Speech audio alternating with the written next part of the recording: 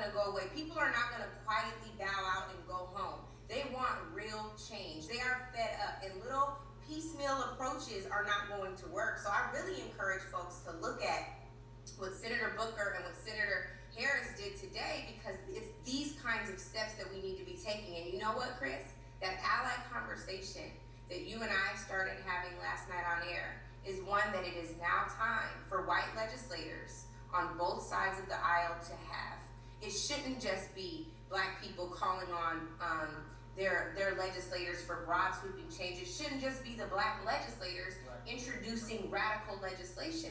And it shouldn't just be black people calling for the arrest of these 3 other officers who have yet to meet Derek in jail, right? It should be all of us calling out and screaming at the top of our lungs what is right to do, because it's time. Right, and that was my point about I'm not doing you a favor. You know, I'm not some ally out of convenience. Although I did like that some people portrayed it as me saying, I don't want to help you with your civil rights. I don't want. Nobody said that? Yeah, I'm only laughing because of the absurdity of it, and that's fine. Ridiculous. People got the resonance of the message. I have 3 things. One, you're absolutely right about the need for formative and restorative legislation. That's what came out of the 60s. If you don't change the rules of the game doesn't change.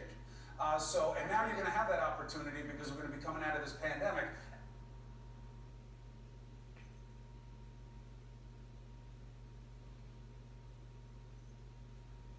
What?